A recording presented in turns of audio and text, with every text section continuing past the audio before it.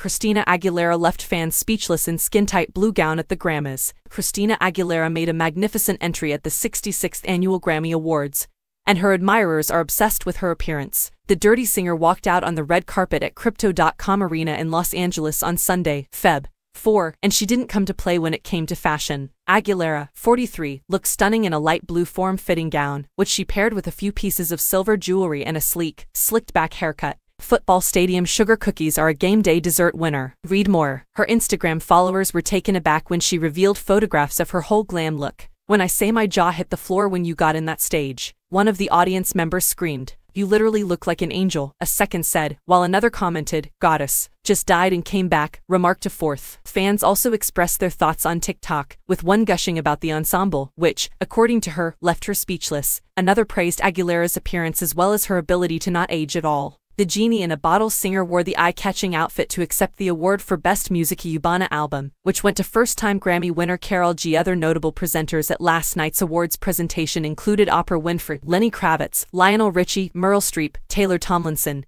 Casey Musgraves, Mark Ronson, and Samara Joy.